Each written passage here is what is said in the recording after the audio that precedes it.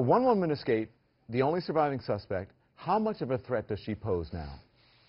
Right now, though, I can't imagine anything other than her trying to go underground, stay underground, find a safe place in order to just live another day. I mean, she could very well be dangerous, particularly if she takes a page from her companions' playbook and the way those guys conduct themselves when they're cornered, that they go down fighting, hail of bullets or blow themselves up. So her by herself, don't really think anything much more than trying to hide for as long as possible.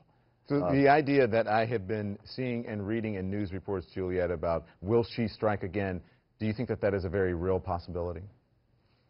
No, I agree with Robert. She finds herself in a situation she probably did not anticipate, which is that she would be the sole survivor. Because remember, they had an exit strategy. It just didn't get executed as planned, because beginning with the car accident after the attack on Wednesday. So she is isolated and is likely not to reach out to any network, and is just trying to survive till the next day.